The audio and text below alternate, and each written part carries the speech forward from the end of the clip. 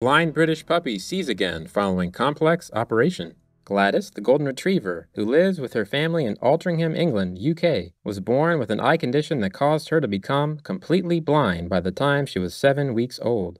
Her caregiving family was heartbroken by the situation. However, when she underwent some tests, it was found that there was a small possibility that the puppy's eyesight could be restored. Specialist ophthalmologist veterinarian Iona Mathewson explained that the operation is an intricate process involving the removal of cataracts from both eyes. Gladys's young age also created a more challenging situation. The family decided to go ahead with the surgery, and the outcome was very rewarding. Gladys made a remarkable recovery and now has good vision. Many thanks, Iona Mathewson, caregiving family, and all involved in the restoration of Gladys's sight, in the gentle guidance of the Providence. May the young canine continue to see the beauty of the world as she grows into a mature, loving adult.